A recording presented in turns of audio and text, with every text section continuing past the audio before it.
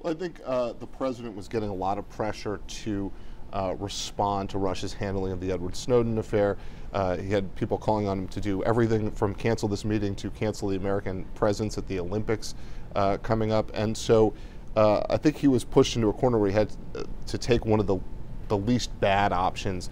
At the end of the day, canceling a meeting with Putin is neither a major obstacle in the relationship nor something that hurts Putin in any way. It's not like he canceled a meeting with the president of Cambodia, who really needs that meeting with the United States to look good. It certainly does escalate the tensions, though, that have been on the rise for some time, and the White House very specifically mentioned Edward Snowden in that statement today. It's a measured step.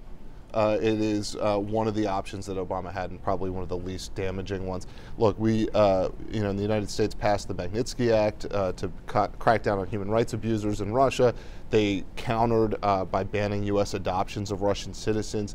But at the end of the day, those are very small issues compared to trying to make sure that Iran doesn't get a nuke, neutralizing North Korea's nuclear ambitions, the proxy war going on in Syria, and the United States' need for a northern distribution network to withdraw supplies from Afghanistan that runs right through Russia, at least the rails do.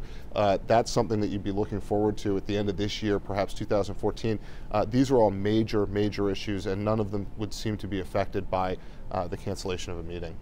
Jake, I know the Hill is not here, Congress is all gone, but are you hearing anything in terms of reaction so far to the cancellation? I think what John said is right. It was the least bad option. And the problem was the walls were closing in on him from Capitol Hill for members of his own party who were calling for action. I mean, members of his own party were saying he needed to respond to Russia in some way, most notably by not showing up at the Olympics.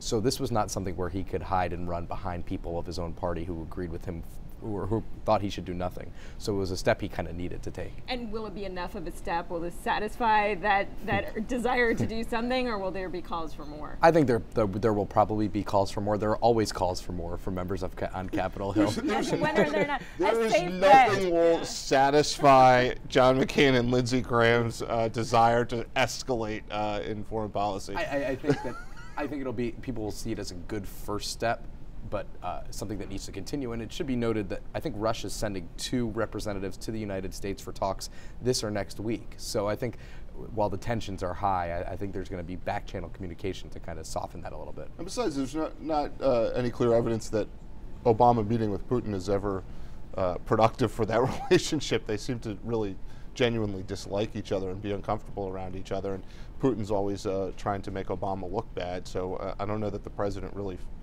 probably felt like he needed to spend a lot of time with Putin.